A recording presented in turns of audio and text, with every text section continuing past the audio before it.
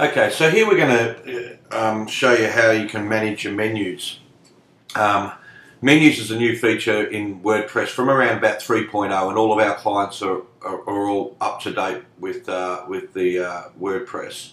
But basically, what the menu management does is it controls your menu. Okay, and as you can see, my menu that's here is here. I keep it pretty simple. There's two main menu items on this site. You'll see there's a contact menu up the top, and then there's the main menu here. So there's a primary and a top menu. Okay. Some themes only have one menu, some have three, some have five. Most of them have one or two. Okay. So you can create as many menus as you like, and you can use those menus in widgets as well. But we'll show you the widgets after this video. But the menu, basically, you'll get all the different pages that you've created, in some cases products, and all the categories. And again, you can manage what you see here on the screen. On the left-hand side, you can manage it from the screen options.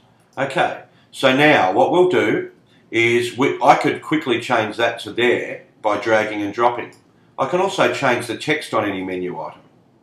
Okay, you can also create custom links.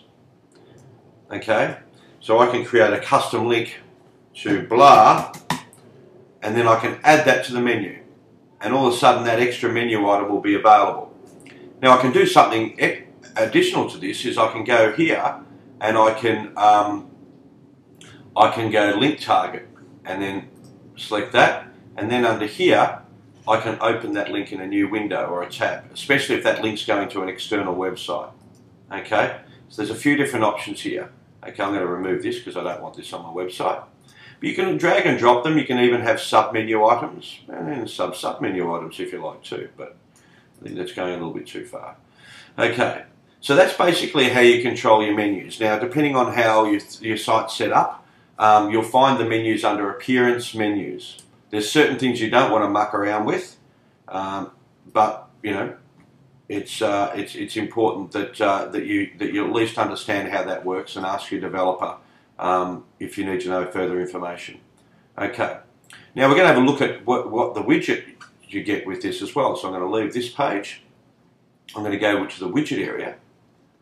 Okay, oops, sorry, widgets I should say, not widgets areas.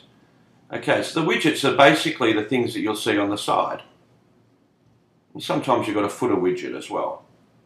Okay, so you can see I've got footer widgets.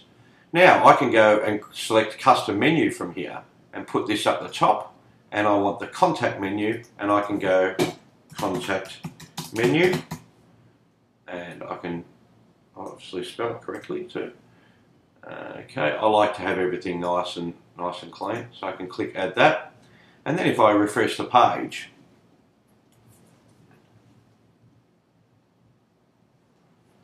there you'll see the contact menu in the sidebar.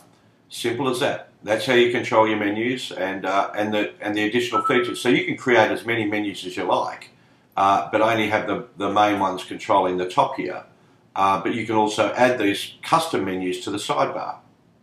So it's a great little feature in WordPress 3+, and you should take advantage of it.